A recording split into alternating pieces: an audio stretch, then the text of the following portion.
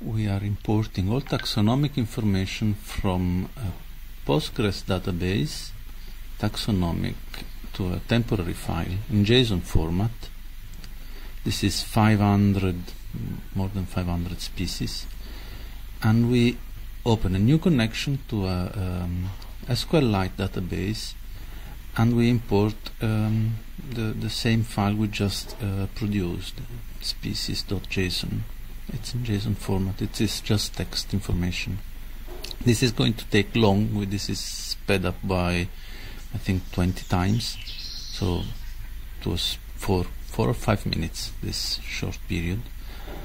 And in the end, you have all that you have inserted and checked in one database. You have it again taxonomically checked in your new database. It's 500 species.